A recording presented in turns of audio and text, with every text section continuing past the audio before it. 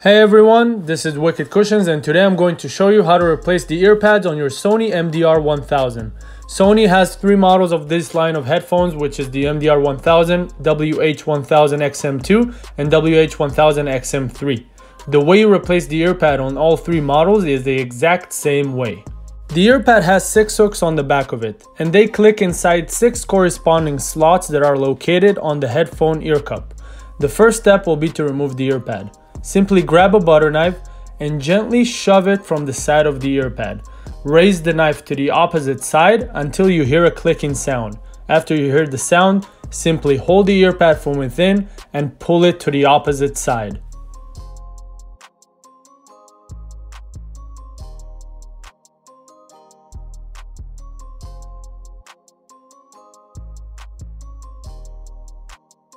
These are the 6 hooks and their corresponding slots that I was talking about previously.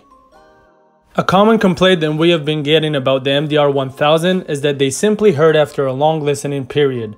When we tested them, the first thing we saw immediately was that the ear pads are extremely thin and have an extremely narrow opening.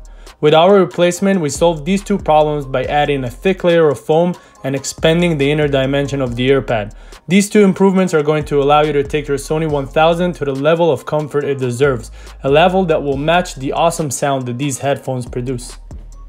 Now let's get back to installing these ear pads. While there is no left and right on these ear pads, they do have a top and bottom. You will be able to recognize which side is the bottom by looking for this small circle that I am showing you right now. Now we are going to align the hooks on the ear pad to the slots on the ear cup. We are going to start from the top and then work your way around the ear pad. You will simply push the hook into the slot until you hear a clicking sound, and then you're going to follow around the ear pad until you get all 6 hooks down.